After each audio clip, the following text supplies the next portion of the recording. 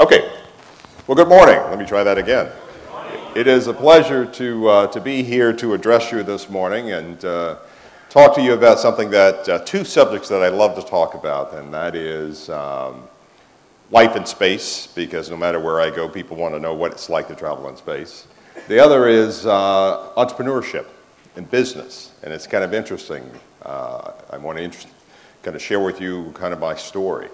I have to, though, back up and say that yesterday was wonderful. I was, of course, participating in the opening ceremonies, but more importantly than that, I'm sorry to say that, but more importantly than that, yesterday afternoon, Valerie and I got a chance to speak to about 500 of your local students here and had a wonderful time. And I have to tell you that if the sample of students that we saw through their energy and through their knowledge is an example of the expertise that you have here in the Kerala area, you are in good hands because they were just wonderful.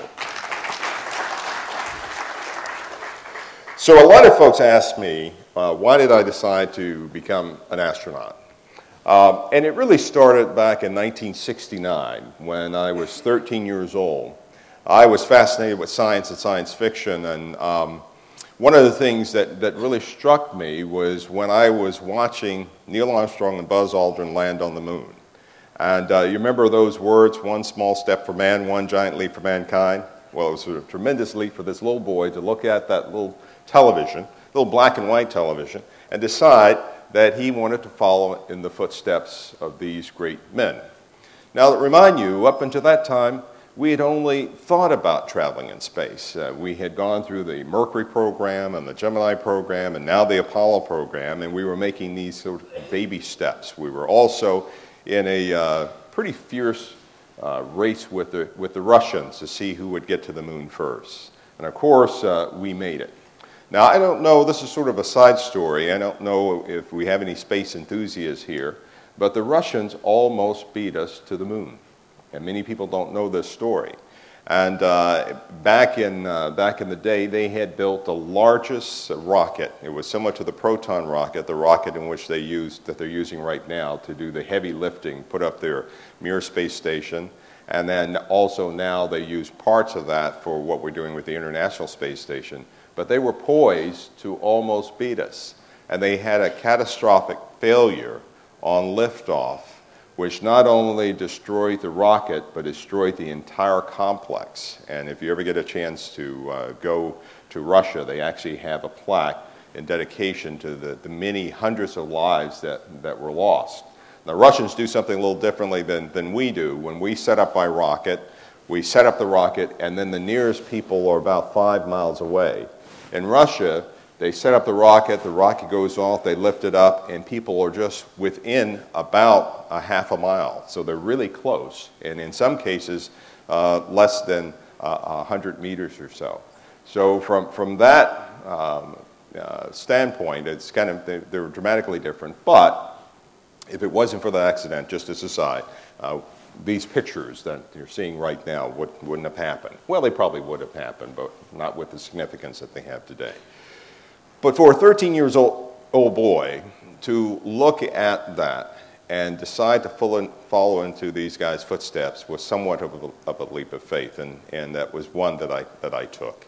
I, as you heard, did the education, decided to become a medical doctor, in part because of this slide here. I don't know if we have any Star Trek fans, but I was not only fascinated with science, but science fiction, as I mentioned before, and Star Trek was probably the leading space science fiction show of the day.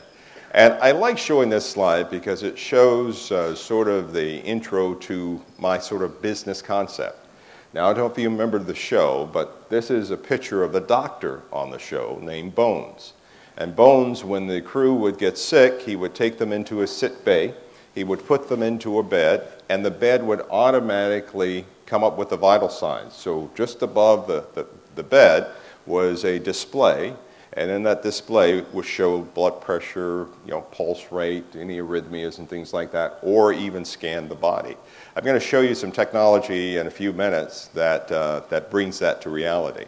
There were a few other things that that show brought to life. One was, I don't have it with me, but people have smartphones now. Remember the scene from the Captain Beam Me Up, Scotty?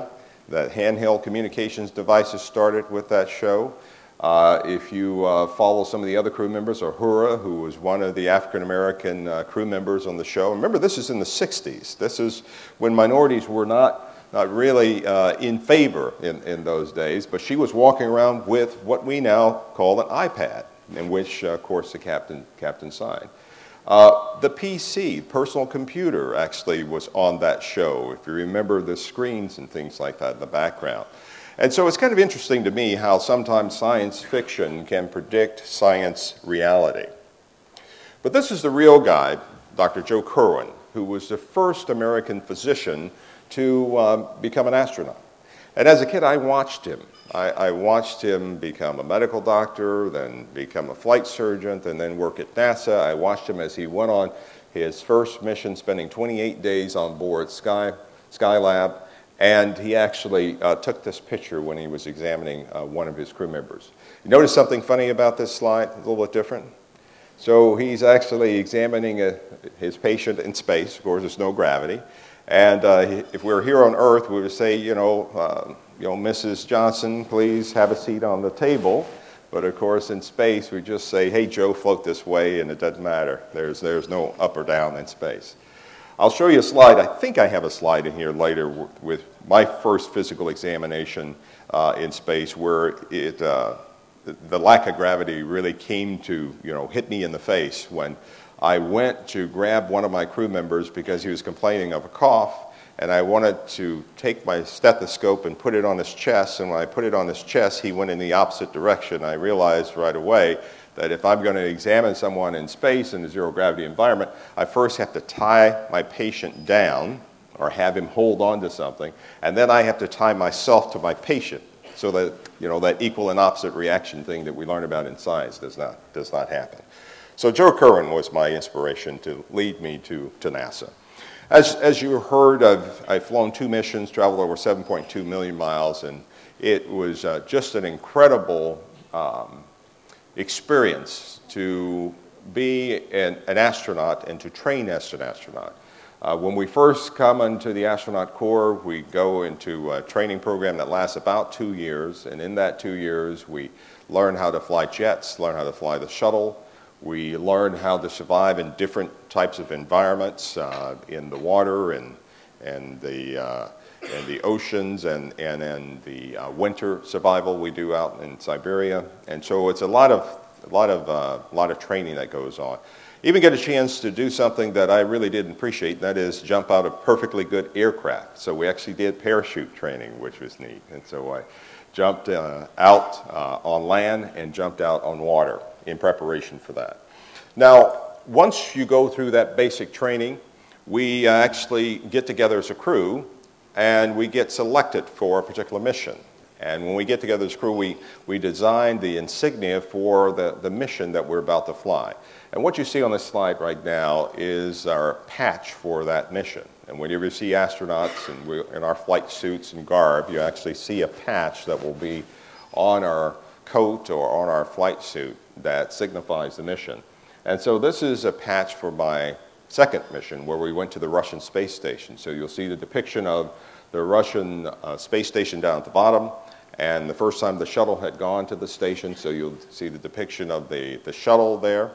You'll see that was a joint mission between the Americans and the Russians, so you'll see the American and Russian flag there. And then every mission has a mission number. And so there is a mission number, and our mission number for this flight was 63 embedded in this patch. And that's symbolized by the 6 rays of the sun that you see coming off the limb of the Earth there, and 3 stars. But that's all well and good. All that big explanation I told you, all well and good. The most important thing about this patch is that it has my name on it. If you look right there to the left there. So we want to make sure that we have evidence to show all our family and friends that we indeed went into space. So let's go into space. As you've heard, I flew in Columbia for my first mission, Discovery on my second. This is a Discovery mission. The shuttle is a fascinating vehicle. It weighs about 5 million pounds. It takes about 7.5 million pounds of thrust out of 5 engines to get us off the ground.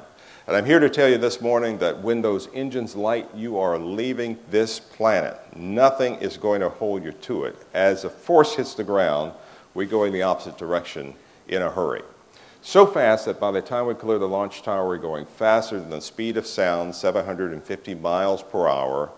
And at that point, if you are invited to see a launch, the closest you can be, it's about 5 miles away. So at 5 miles away, you'll see the shuttle take off. You'll see it, but you won't hear it. About 14 seconds later, the ground begins to shake, and then another 2 seconds, you actually get the noise that hits your body. And it hits your body as not just the noise, but is actually a physical response. Remember I said we went through the sound barrier. Well, when you go through the sound barrier, you produce a sonic boom, and that sonic boom hits the ground and then begins to permeate and extend out. And it takes about 14 seconds, 16 seconds all to get you there. And so it's kind of interesting.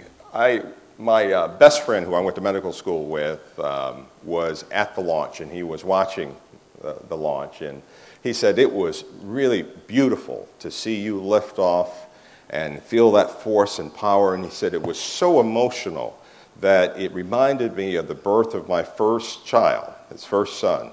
And I said, well, if you thought it was emotional as your first child being 5 miles away, you should have been in the shuttle. You should have been in the vehicle. I'll show you what emotion is. When that thing is lighting, we're screaming like banshees. What can I say? No, I'm just playing. It does get your attention, though, when you're sitting in the vehicle, being pushed back in your seat to initially 2 times your weight, kind of forced to the back of the seat. It's extremely loud. It's a lot of vibration that occurs in every direction as that you could imagine as you get catapulted in space. We are going so fast that within 2 minutes, we reach an altitude of 100,000 feet. So that's about 3 times high as most aircraft fly. And at that point, we drop off the solid rocket motors, as you see here, and those fall back to the Earth and are recovered. And now we're above most of the atmosphere. When we're above most of the atmosphere, we can now speed up. So now at this point, we're going a mere 2,500 miles an hour. And over the course of the next 6.5 minutes, we'll go from 2,500 miles an hour to 5,000, 15,000, eventually to 17,000 miles per hour. At 17,000 miles per hour, we go from being pushed back in our seat to 3 times our weight to 0 gravity, just like that. And in that moment, it was wonderful to get out of my seat and to look out the window and see this view. And this is one of my favorite views. You want to know why? Because it shows the orientation of the shuttle that we fly to the Earth. We usually fly upside down, and we have our windows overhead so we can look down at the Earth very, very easily. The other reason I like this is that it shows the cargo bay, the laboratory in which we will do our experiments in. You kind of see that up at the top. You also see the robotic arm, but more importantly than that, you can see the limb of the Earth, and you see that it's round. So I love this slide for all you Flat Earth Society members who are still out there. The Earth is indeed round, and I got a chance to see it with my own eyes.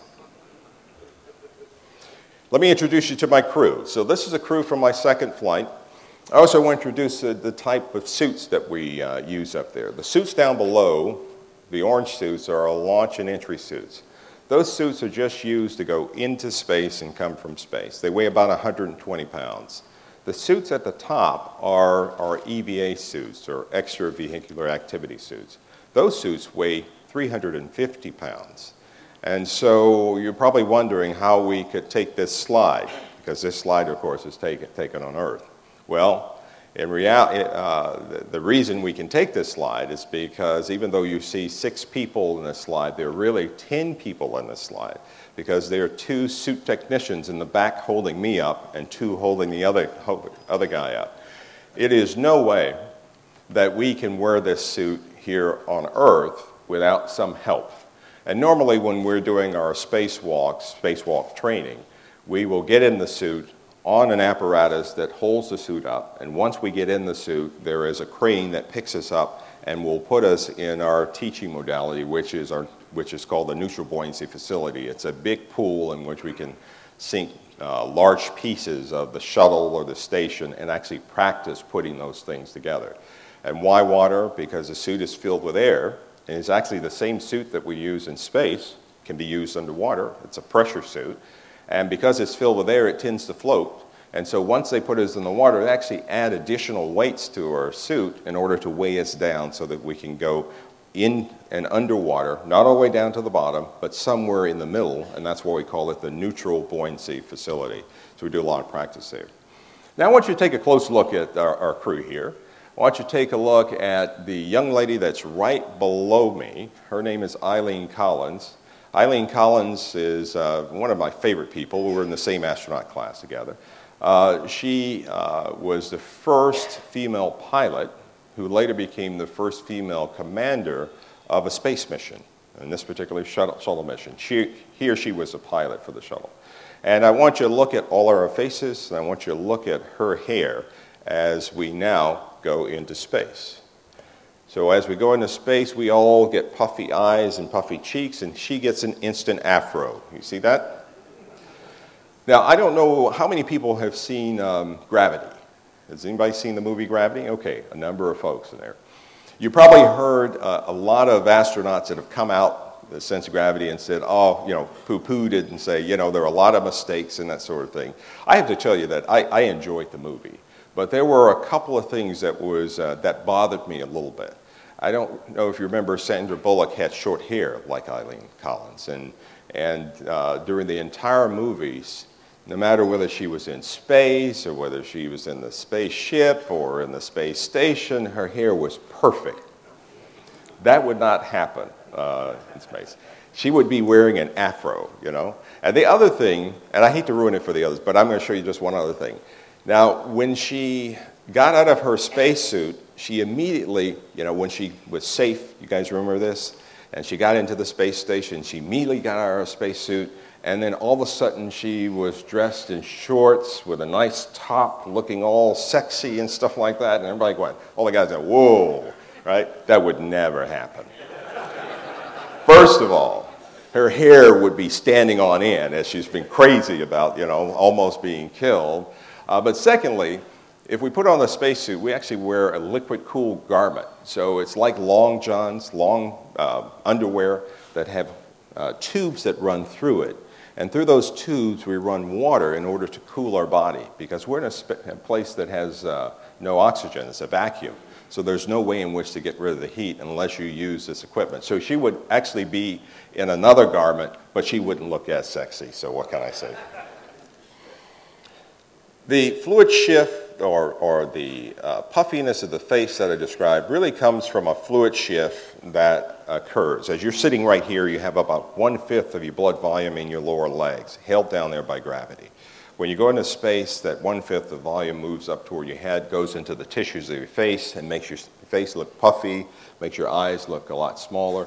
If you ask astronauts how we feel, we'll tell you that we have a slight headache, and that comes from increased pressure on the brain from this fluid shift.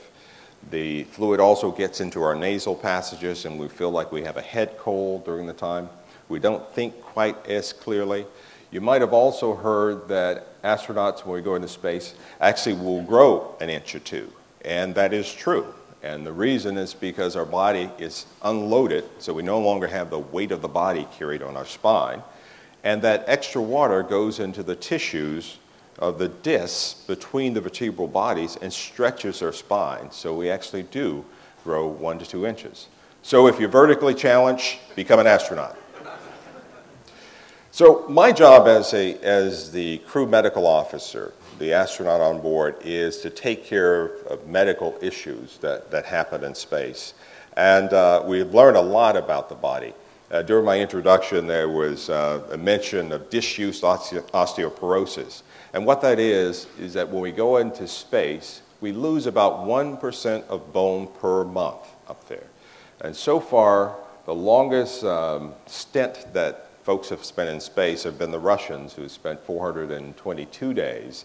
And we up to that point, have not seen any decrease in that rate of loss, of bone loss.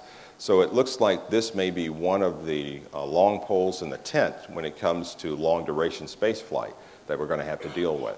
We also lose about 15 to 20% of our muscle mass up there, both in our legs and our arms, because we don't need them to walk around with. We use our arms to move around by pulling ourselves along. If I want to go from that side of the room to that side of the room, I just press my little finger and I go gliding right across. It's doesn't require a lot of effort.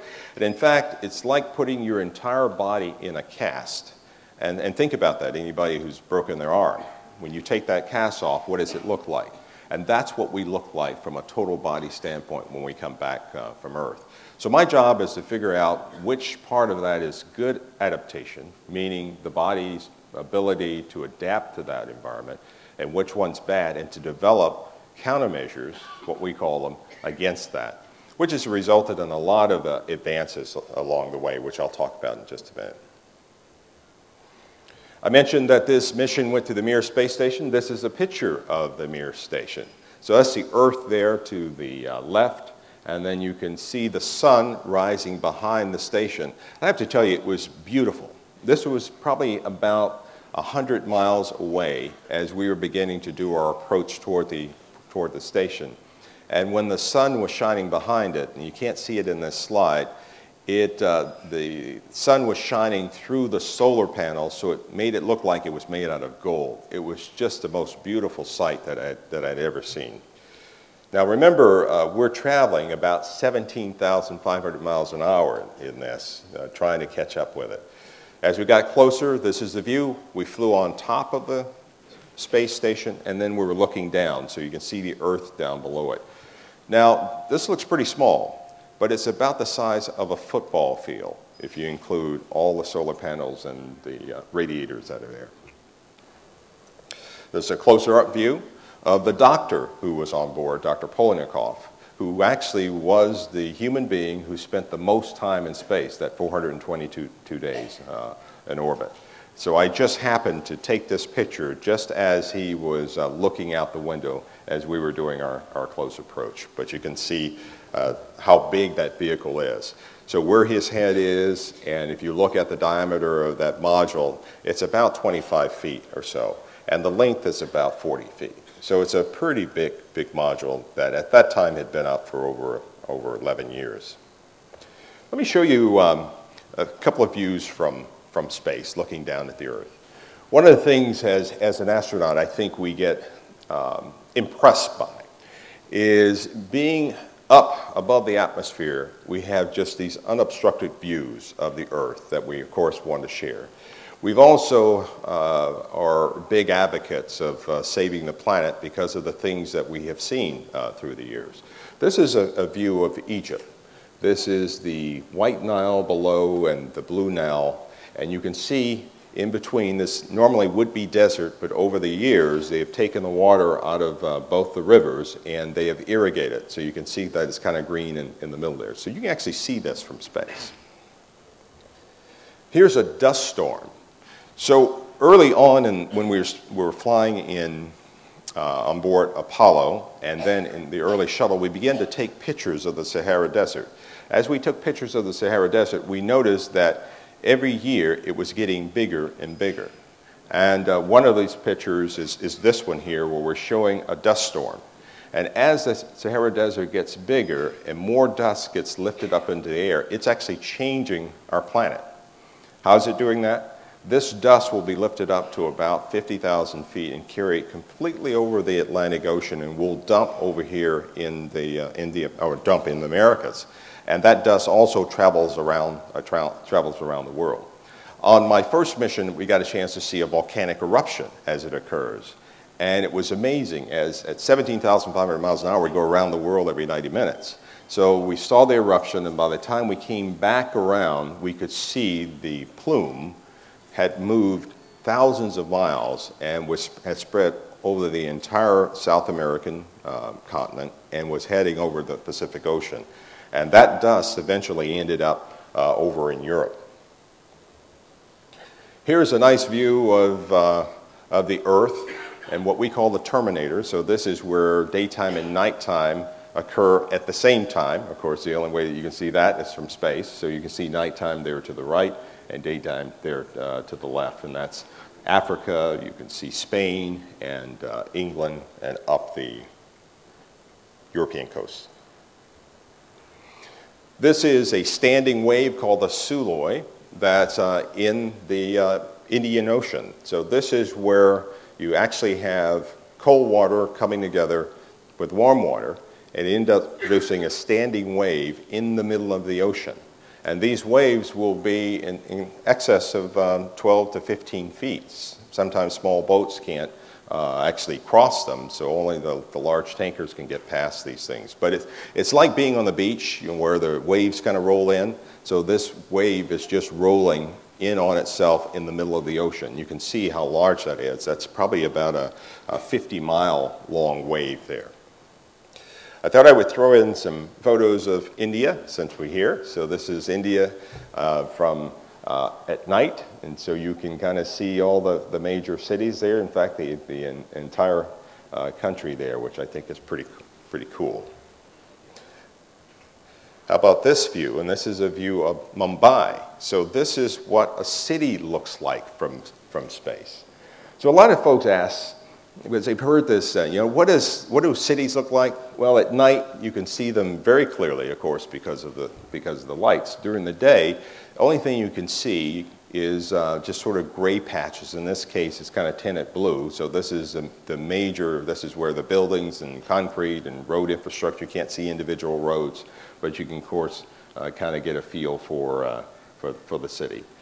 The only man-made structure that you can see from space is the Great Wall of China. And the only time that you can see that is during certain times of day when the sun is either rising or setting over China, and it causes a long shadow, because if you've ever been to China, the wall is actually on the tops of the hills and the mountains, so it accentuates that. Here's another view that I thought was kind of neat. Now this is taken from the space station. Let me kind of orient you. And this shows a couple things which I think is kind of neat. So you can kind of see the cities there. On the right of this slide is one of the solar panels from the International Space Station. So you can tell that it's been taken from the International Station. And I think it's cool. You can kind of see the colors, and it's almost done almost like in time-lapse photography. But you notice that layer of air, which looks like a shield over the Earth. So at nighttime, we actually see this. You can see this with your eyes. And what this is, that is actually the atmosphere. You can see where the atmosphere is ending. And what happens during the day when the sun is shining on our atmosphere, it energizes the particles. And so that when the sun goes on the other side of the Earth, or we travel on the other side of the Earth, what you see is that leftover energy is captured inside the atmosphere. And this is one of the nicest slides that I can show of that. So if you were in space, you can actually not only see it, but you can actually feel the difference or measure the difference in the heat that gets emanated from this layer of atmosphere. It's kind of cool. That's why we can survive on Earth. And that's why if you go to Mars, which has no atmosphere, you would not see this at all. So let's go back to me being a medical doctor and a crew medical officer, because now I want to transition to why I got involved in entrepreneurship, particularly in healthcare. And it's because of my experience as a crew medical officer. We do thousands or hundreds of experiments. If you look at what astronauts do collectively on board the space station and also the space shuttle. On my first mission, we did 91 different investigations. On my second mission, we did around 40 investigations. A lot of those involve healthcare and medicine. I've already alluded to some of the things that happen to you. So when we are trying to ensure human survival, we have an opportunity to learn a lot. Here's a view of me examining one of our crew members, one of the first physical examinations that was done in space. And following this examination, we also did the first telemedicine conference from space. Now, when we find medical issues up there, we are backed up not only by crew members or physicians here on Earth, we call them flight surgeons, but we carry a myriad of different types of equipment, medical equipment, in order to diagnose, analyze, collect the data, and send it back down to the Earth. And we call that telemedicine. And actually, telemedicine got its start at NASA over 50 years ago when we first started monitoring human beings going into space. And so when I joined the Astronaut Corps, I really took that to heart and began to look at how we could develop this type of diagnostic equipment, and then what would we do to take care of crew members from a long distance, called remote medicine. Because of our involvement over the last few years, of course, NASA has developed a lot of different technologies. And I know this is an eye chart, but in here it talks about that we created the robotic surgery, that we were involved in moving imaging forward, that we developed the third arm for surgeons to have robotic assistance, that we developed portable x-rays and other imaging devices, and lastly, which I think is really important in the early program, is that we were involved in the development, the early stage of the programmable pacemaker. And the results of that have not only helped astronauts survive in space, but it's helped us here on Earth. This is a picture of that first robotic arm, that third arm, that was used to hold different types of medical devices, but also to help with imaging for people doing laparoscopic surgery. I wanted to show you this. I found this the other day. I don't know if you heard that we actually have a robot that assists us when we're doing our spacewalks called Robonaut. And this is Robonaut 2. And Robonaut 2 actually helps us when we're out doing our spacewalk. If we lose a tool, the robot's actually able to fly and get the tool for us, because normally we're tethered when we're doing spacewalks. And the anticipation is, as this gets more usable, perhaps it will be Robonaut that'll end up going to Mars and making that first vision. Okay. So I mentioned to you that we travel around 17,500 miles an hour, which means we go around the world every 90 minutes, and we get to see a sunset or sunrise every 45 minutes. And I want to show you what a sunrise from space looks like. So first of all, that's the Earth. It's down below. You can see the clouds at about 50,000 feet, and then you can see different layers of the atmosphere. And so this is a sunrise in real time. And so the sun will come up, and within a matter of about 5 seconds will be full bloom in your face. And the temperature will go from a minus 165 degrees to 200 degrees Fahrenheit within 10 minutes of this whole process.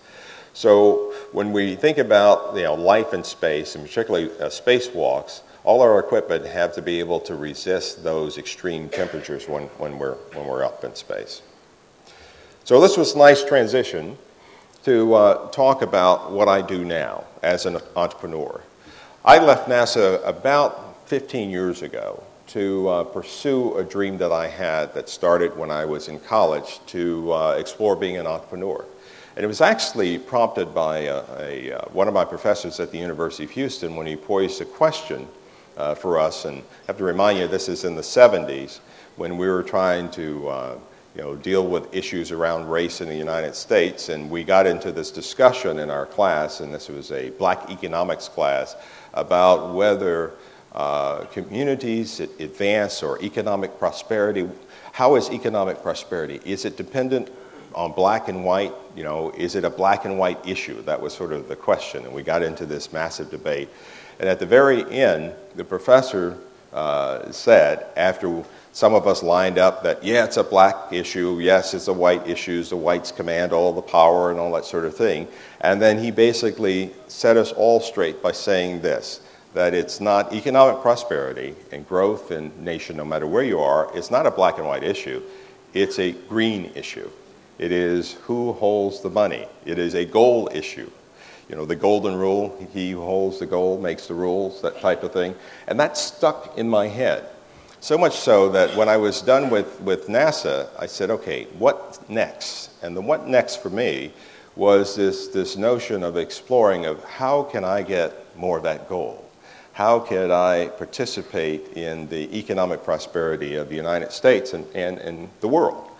And of course, it meant that I had to learn a little bit more about business. So I went back to the University of Houston, got an MBA. I started working for a small startup called Space Hab, and then eventually ended up working for Vanguard Ventures, a venture capital firm, and got introduced to the concept of venture capital. And of course, I would not focus in any area that I didn't know about, and what I knew about was telemedicine. So I formed Vesalius Ventures in 2002 to focus on investing in the area of telemedicine. I want to spend the next few minutes talking about that. So these are some of our portfolio companies, which I'll share with you in just a minute. But what we try to do is look at companies that are in the intersection of these three areas: medical devices, healthcare IT, and telecommunications, and which, with the advances in technology that has occurred over the last few years in broadband and technology and some of the technology that we got from NASA, being able to do things like virtual house calls is now for real. Using medical devices or using smartphones as medical devices has now become real. And so this convergence of technology is what we look for in the company. The other thing that's has helped our business over the last couple of years is what you've probably heard in the United States is healthcare reform. And I won't go into healthcare reform, simply say that it has created an environment from an investor standpoint in the area of telemedicine that has been really good for us. Because the only way that you'll be able to do all the things that the Affordable Care Act is asking for, meaningful use in Healthcare 2.0, is using technology. And so even though I've been involved with Vesalius over 2002, it's just been within the last 4 years that it's really taken off. I wanted to show this slide. So why? This is, I don't know if you've, some of you that have been to the United States and Houston, we have a very large system called Hermann Memorial. It's the largest healthcare system out there, and the guy who runs that group is a friend of mine, Dan Waterman. And Dan had this slide, and I took it from him, showing the change that's occurring in healthcare in the United States. On the left side is the traditional way in which we have practiced for fee-for-service, desperate systems. We focus mainly on illness and cure, and all of that is a very expensive way in which to provide health care. So, and it uses traditional technology, the imaging technology, which actually adds more cost to health care. The new model, though, is going to involve fixed payment, bundled payment system. It's going to be dealing with population health, preventive health care. Again, the only way that can be done is utilizing innovative technology, an integrative healthcare system. And so this has really been a watershed for us. So this idea of telemedicine really is not a new one. And I just showed a couple of slides. I wanted to show this slide that shows a couple of advertisements and cartoons that date way back into the 20s when radio was the big thing. That was the latest and greatest technology. There were visionaries that thought that radio could be used to provide telemedicine. And then there were folks that thought telephones could be used. And then later on, when television came about, then you can kind of see that evolution. The interesting one right there in the middle, you see this says auto doc. Remember the day when we would never trust an ATM, and now there's no issue with going and using automation to draw out money. The same thing is going to happen in healthcare. So let's talk the last few minutes just a little bit about what we've seen, and then at the same time, I'm going to show you some of the investments that we've made. So in healthcare, we see that there is going to be a lot of movement in managing care, disease management, managing people at the home. And so these are several devices that sit in the home that actually are used for disease management. They can manage diabetes, high blood pressure, cardiovascular disease, just by acquiring data from the patient's blood pressure, glucometer, from portable devices that they might wear, that get uploaded to these devices and then sent to a call center, and then a decision made to treat them or not, or bring them into the hospital. One of our earliest investments was a company right there in the middle, and it was called Health Hero. And we actually sold that to Bosch about five years ago. Another area is smartphones. I've kind of already mentioned this a little bit. So smartphones have allowed us to have a mobile platform in which we, again, can use these devices to pick up physiological data from devices in which patients wear. And then again, be able to have onboard analysis in your smartphone, be able to send that to a call center or to your physician, or in the case of kids who suffer from juvenile diabetes, be able to send their blood sugars directly to their parents. So in addition to getting immediate feedback and care, the parents can keep up with whether the kids are doing their finger sticks and taking their insulin as necessary. One of our companies here is a company called EOS Health, which actually is involved in diabetes. There is a lot to do with patient remote monitoring. And I showed in the introductory slide of the Saley is a company called Sensiotech. And I also put the slide from Star Trek there. So we actually have a company that we invested in that uses ultra-wideband radar. And what ultra-wideband radar is the technology in which the military use to look inside of buildings. Now, you've probably seen the movies where you have the SWAT team or the military on the outside and they want to go into the building, but they don't know who's in there. And so they use a device to actually look inside the building. It's a radar. And so this technology now has been declassified, and of course the radar for looking inside the building is much higher. The energy is much higher than what we use for. In fact, the energy that we use is about 1/10 of the energy from a cell phone, but it's enough energy to send a radar wave into the body, be able to look at the return and be able to count beats, be able to look for arrhythmias, and be able to look at respiratory rate, and eventually we think be able to get blood pressure. So this is another one of those science fiction technologies that have come into reality. Another company that's mentioned on this slide is Monibo, two of them, Monibo and eCardio.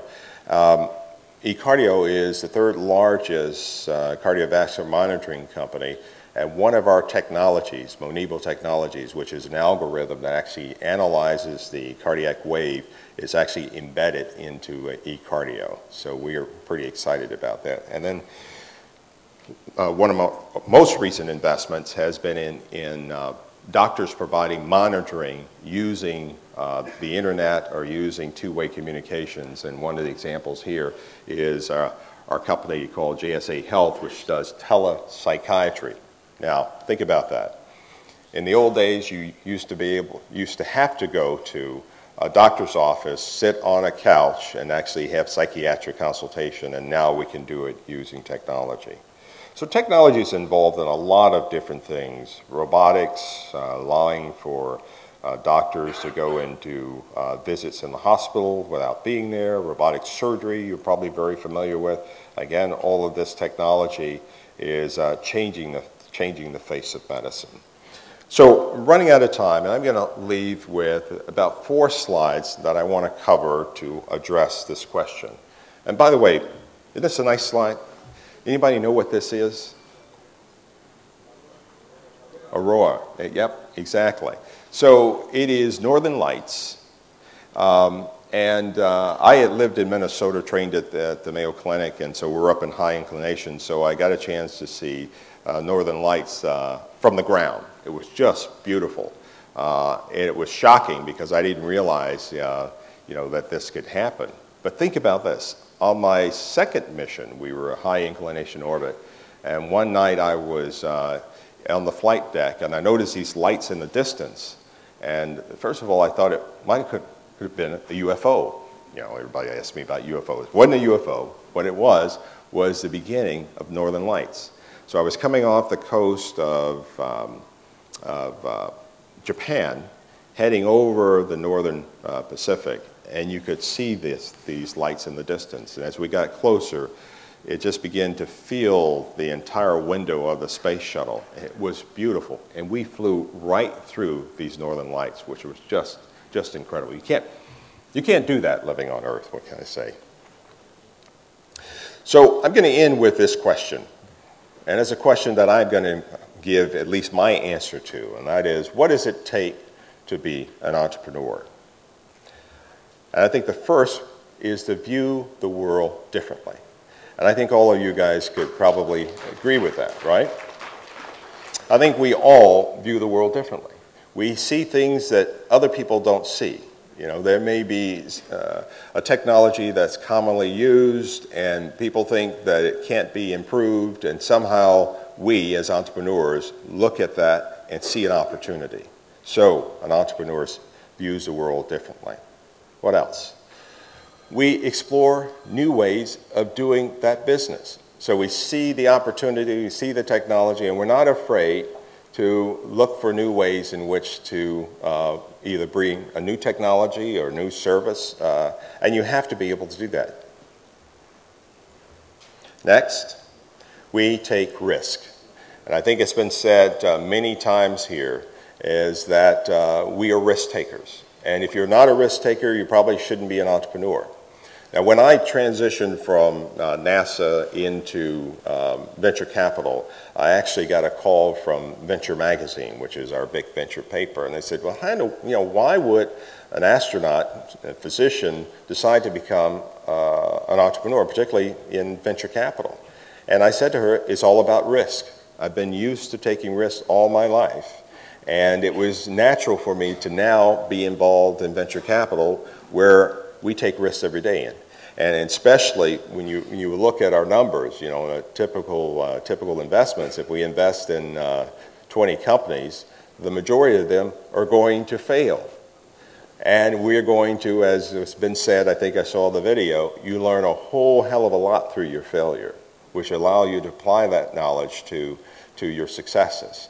And fortunately in our business, when we have a success, it's a real big success, and it makes up for all of those failures. So don't be afraid to take a risk. And then when you are putting together these, your technologies and your innovation, and you're coming up with these new ideas, remember that you cannot do it alone. Sometimes you have to stand alone to get it started, but in order to have it done, you really have to work as a team. You have to build the right team. And as a venture capitalist, we don't invest not only in the technology, we invest in the management. We invest in the management team. So make sure that you build the appropriate team with the appropriate level of expertise. If you do all of that, then I think that the rewards are great. So I wanted to share with you today kind of why I got involved in being a physician, flying in space, how I made that transition from being an astronaut to now being an entrepreneur, and particularly a venture capitalist. And I hope in doing so that I've inspired those of you who are young entrepreneurs. And by the way, let me define young entrepreneurs. Young entrepreneurs can be 20 years old or they can be 60 years old, but they're young in heart. They have this drive that says that I can change the world. So I'm speaking to you. And so I hope that my presentation has given you some additional fuel to go out and change the world in your own way. Thank you so much for listening.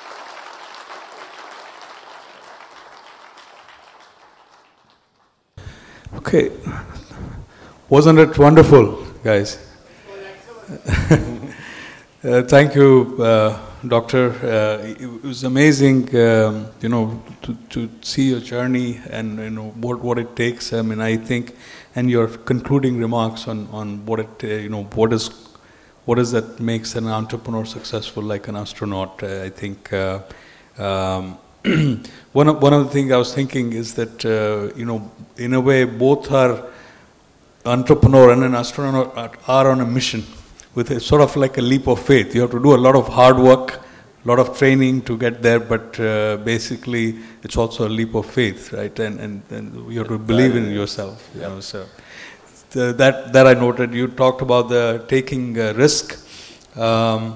Also, one of the things we were talking earlier is that in both in an entrepreneur's case as well as an astronaut, one wrong mistake can really make you fall down, and you have to get up and move again. But one could be fatal, but business also could be fatal. So and many times you don't have a lot of time to make a decision, not a lot of analysis. So you have to kind of make a right judgment call, right? You do.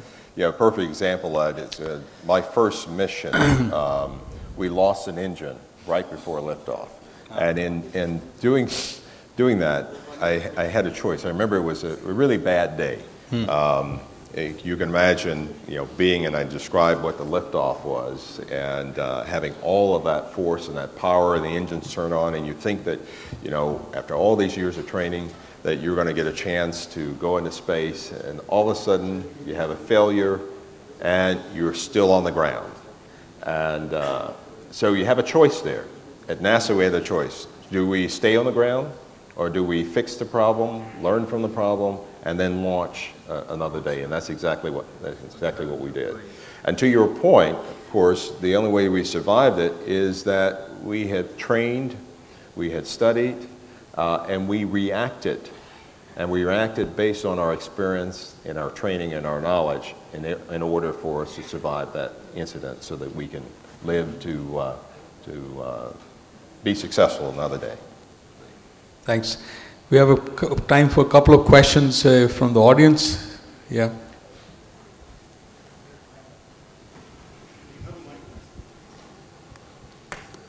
We have to go out.